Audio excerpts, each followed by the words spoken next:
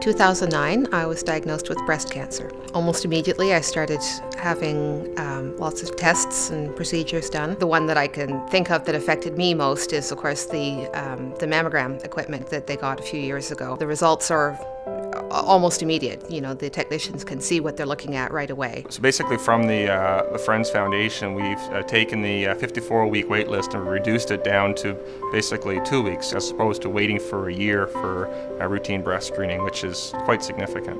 I don't think people realize what they do with the money and how it's used, and it's for your own benefit. I think the Friends has done a really good job in spreading things around, and I don't think there's an area that hasn't been touched by the generosity of the Friends Foundation and its donors.